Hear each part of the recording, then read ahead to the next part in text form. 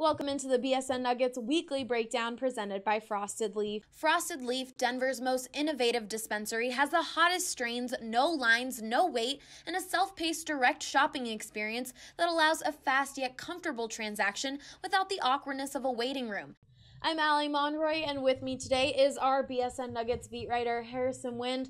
The Nuggets won 3 of their 4 games during their homestand last week. The last 2 were blowouts. They beat the Chicago Bulls by 30 points and the Cavs by 22. Harrison, what's something you took away from these 2 games?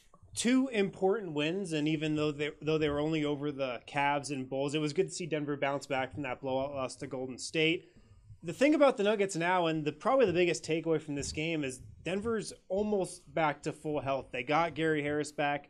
They got Will Barton back. Now they've got that original starting 5 back and their full rotation healthy for really the first time since the second game of the season when Will Barton went out. So it will take some time, but these were definitely 2 good momentum building wins over teams like the Cavs and the Bulls. Wins Denver really had to have. Well, like you mentioned, they do have Will Barton and Gary Harris back, but when do you think they'll get off the bench and get back onto the starting lineup? Yeah, Michael Malone said today at practice that those 2 guys are still on minutes limits, still on about an 18 to 20 minute restriction. So until those restrictions get pushed to the mid-20s, maybe to 25 or 26 minutes a game, that's what it's going to take for those guys to get back into the starting lineup. Right now, Michael Malone doesn't want to play Gary Harris with the starters and then have to rest him on the bench and have that hamstring that's been bothering him get tight and whatnot. He wants to play him at the middle of the first quarter into the middle of the second quarter, kind of a continuous stretch so he can stay loose. So when those guys see those minute restrictions go into the 20s, maybe 25 minutes a night, that's when we're going to finally see that starting lineup again.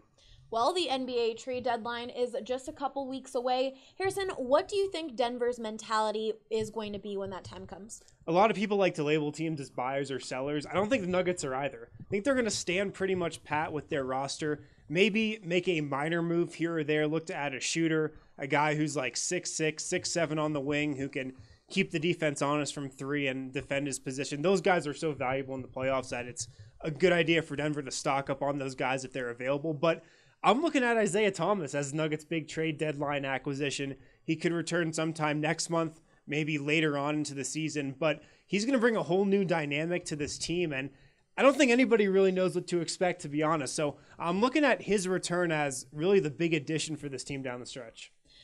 And finally, the Nuggets take on the Utah Jazz on Wednesday. What are you expecting to see from that game? It's a tough road game. In Utah, a really hard place to play. The good thing is the Nuggets are 1-0 against the Jazz this season. They've already beat them, but Utah is really hot right now. They've won 8 out of their last 10.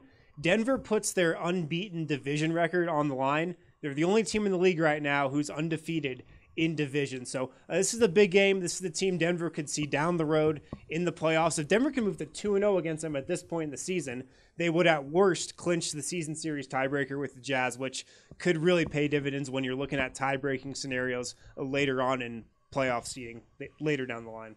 Well, be sure to subscribe to all of our coverage on bsndenver.com. For Harrison Wind, I'm Allie Monroy, BSN Denver. Come check out Frosted Leaf's 3 Denver locations and download their app on both Apple or Android. You can also follow them on Snapchat or Instagram at Frosted Leaf Brand.